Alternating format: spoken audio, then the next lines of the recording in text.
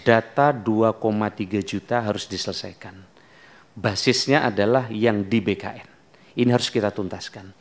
Soal tes tadi Bapak sekalian, itu hanya formalitas. 100% mereka diterima. Jadi sekali lagi tes ini formalitas untuk mendata ulang, jadi Bapak 100% diterima. Cuman bagi daerah yang tidak punya kemampuan keuangannya, dia tetap standby di paruh waktu. Bagi daerah yang sudah punya anggaran cukup, dia pasti di penuh waktu. Jadi baik yang paruh waktu maupun penuh waktu, 2,3 juta tadi pasti dapat NIP. Pasti dapat NIP.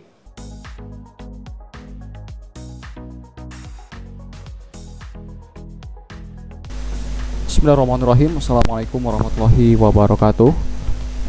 Berikut akan kami tampilkan rapat kerja bersama Komisi 2 DPR RI dengan Menpan RB dan juga Kepala BKN pada tanggal 13 Maret 2024 pukul 14 waktu Indonesia Barat. Jadi ini bukan video lama, ini adalah terbaru ya, terkait dengan RPP manajemen SMP 3K yang nantinya tenaga honorer itu akan diselesaikan di tahun 2024 ini, dan sesuai dengan apa yang dikatakan oleh Menpan RB Faajur Anas bahwasanya 2,3 juta honorer itu akan dituntaskan di tahun ini. Coba kita simak ya, dan tonton semuanya sampai selesai, dan mudah-mudahan silakan teman-teman untuk mensubscribe atau aktifkan lonceng notifikasinya. Terima kasih. Selamat mendengarkan. Saudara Menteri dan Kepala BKN tadi sudah sama-sama mendengar banyak sekali ya. Mungkin bisa dijawab dengan tepat dan cepat. Karena makin lama makin banyak orang yang membuka duluan ini. Pimpinan udah nggak ada lagi ya. Mempersiapkan buka puasa di tempatnya masing-masing. Silakan Saudara Menteri. Baik, terima kasih Pak Ketua. Saya jujur iba tadi dan prihatin masih ada yang membayar 50. Aturan sudah kita buat, tapi peluang selalu ada di balik aturan yang kita buat. Tadi sampaikan oleh Pak Ketua, kasus bayar 50 juta itu saya waktu jadi kepala daerah juga tahu belakangan saya itu. Bahwa zaman itu juga, jadi oknum ini memang luar biasa. Dan tentu saya tadi prihatin mendalam dengan kejadian ini. Tentu ini mesti kita lakukan langkah-langkah bersama Pak Ketua. Tadi saya sudah berbisik dengan Pak Kepala BKN, jika memang yang Bapak laporkan itu betul, NIP-nya bisa kita tarik. Bisa kita tarik. Sungguh pun mereka sekarang sudah diterima. Jika memang yang Bapak sampaikan tadi benar. Sehingga dengan demikian ini jadi efek jerah. Yang kedua, tadi kalau kami lihat hampir masalahnya ini di guru. Hampir di banyak tempat ini problemnya guru, termasuk di tempat Bapak. Izin Pak Ketua, sebenarnya mungkin nanti Bapak bisa undang juga ketika raker ini dengan Dignas. Karena SKTT memang atas persetujuan Menpan RB, tetapi yang terkait dengan instansi pembina itu persetujuannya di Dignas. Termasuk SKTT pendidikan tadi bukan di kami, tapi di Mendikbud. Hampir tadi masalah yang berkembang, 90% ini di Dikbud masalahnya. Saya langsung berbisik tadi, cek coba BK Kanrek terkait dengan pegawai PU, dan betul jika ada bagai asuransi tadi diterima. Mestinya tidak bisa kalau tidak ada dapodik. Kalau tidak ada dapodik dia tidak bisa diterima, kecuali dia ada dapodik di dalam pengajaran. Jadi nanti ini perlu dengan Dikbud, Pak Kepala BKN cek nama-nama termasuk di dapil tadi, jika perlu cabut NIK-nya menurut saya. Karena itu satu-satunya salah satu adalah untuk mewujudkan keadilan buat mereka. Kami sejak awal telah membuat aturan, ternyata banyak aturan itu dibaliknya, kemudian disiasati seperti ini. Oleh karena itu Pak Ketua, kami nanti mohon data tadi Pak Ketua, termasuk Pak Junimat, tadi berkali-kali soal SKTT. Soal SKTT ini kami sudah rapatkan Bapak sekalian, kami tidak adakan rekomendasi jika tidak terkait dengan kemampuan teknis, misalnya guru renang. Guru renang itu perlu SKTT renang Pak Bapak sekalian. Jangan sampai guru renang tapi nggak bisa renang. Itu yang kemarin kami contohkan di yang kemarin. Begitu juga guru tentang keamanan, tentang pelatih silat. Jangan sampai nilainya bagus nggak bisa silat. Itulah SKTT-nya. Penjaga tahanan yang kami contohkan, jangan sampai penjaga tahanan nilai tesnya bagus nggak bisa silat, berarti nggak bisa jaga keamanan. Khusus terkait dengan guru, izin Pak Ketua, nanti ini kami juga akan segera koordinasi karena ini adalah Didikbud, termasuk Dapodik dan lain-lain. Makanya menjadi aneh, nanti tolong Pak Kepala nanti bisa disampaikan. Nah, terkait dengan data, saya kira kami tidak ada yang berbeda Pak Ketua. Data 2,3 juta harus diselesaikan. Basisnya adalah yang di BKN. Ini harus kita tuntaskan. Soal tes tadi Bapak sekalian, itu hanya formalitas. 100% mereka diterima. Jadi sekali lagi tes ini formalitas untuk mendata ulang, jadi Bapak 100% diterima. Cuman bagi daerah yang tidak punya kemampuan keuangannya, dia tetap standby di paruh waktu. Bagi daerah yang sudah punya anggaran cukup, dia pasti di penuh waktu. Jadi baik yang paruh waktu maupun penuh waktu 2,3 juta tadi pasti dapat NIP. Pasti dapat NIP.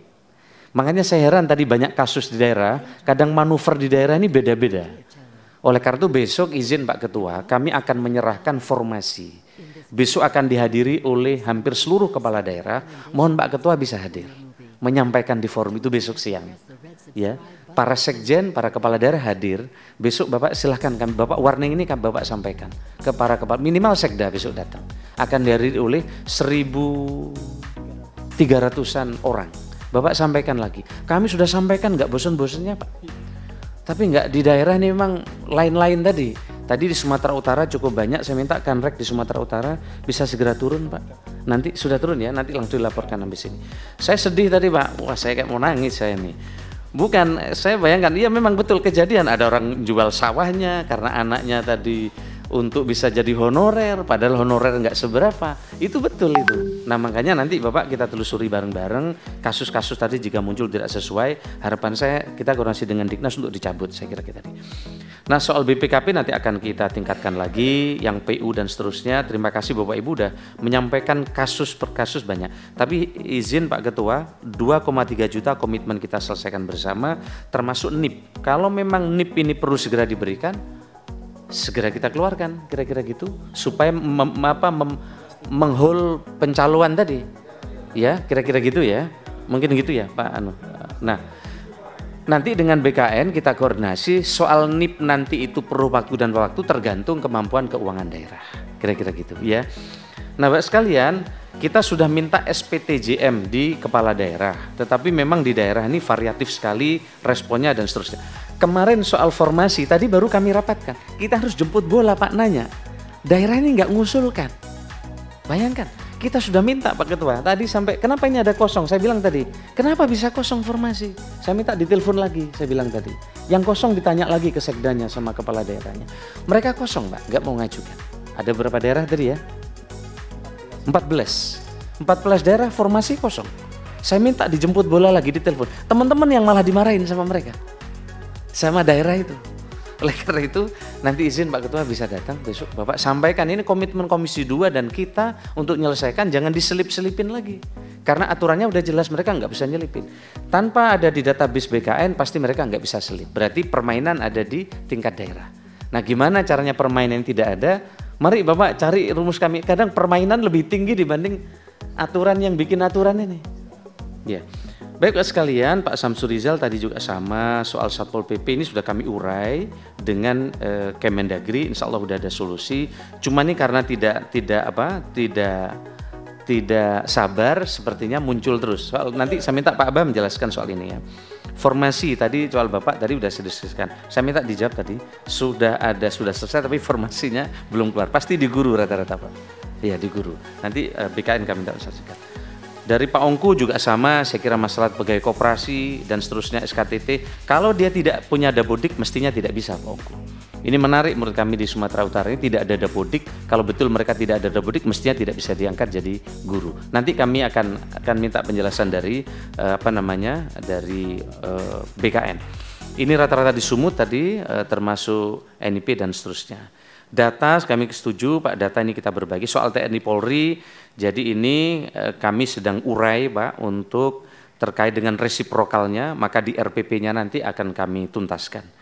Terkait dengan Pak Mardhani Alisera, ya tadi ada masalah tadi soal jabatan apa tadi? Yang di Bekasi, analisis kebijakan. Analis kebijakan ini memang harus ada kemampuan teknis. Tapi kalau memang kemampuan teknis harus dihapus, ini kan sudah 2 kali muncul di rapat bersama Komisi 2. Ya, kalau memang ini sudah dihitung Bapak sekalian, tidak perlu surat kemampuan teknis dan nanti akan menghilangkan kemampuan teknis, ya perlu kita bahas bersama Pak Ketua. Di forum ini tentu harus dihitung, kami tidak ada kepentingan yang lain kecuali menjaga kualitas dari mereka yang diterima. Kemudian terkait dengan sama SKTT tadi Pak Mardhani Alisera, kemudian ya ini setiap daerah punya interpretasi yang kadang di luar aturan yang sudah kita buat. Progres THK 2 ini mestinya sudah jadi prioritas kita. Jadi nanti Pak Amin THK 2 pasti masuk ini, tidak mungkin tidak. Jadi kadang penerjemah di lapangan ini, kadang memainkan tafsir sehingga untuk mengeruk keuntungan. Kami ingin sampaikan kepada teman-teman, seluruh THK 2 pasti kita selesaikan di 2024. Begitu juga yang masuk database. Jadi teman-teman tidak perlu melakukan lobby, karena kalau database ada pasti diselesaikan dan teman-teman honorer pasti mendapatkan NIP. Tinggal apakah paruh waktu atau penuh waktu. Kira-kira gitu. Di luar data BKN tadi masih menjadi PR yang nanti akan kita selesaikan bersama. Kami silakan Pak BKN untuk menyampaikan hal teknis.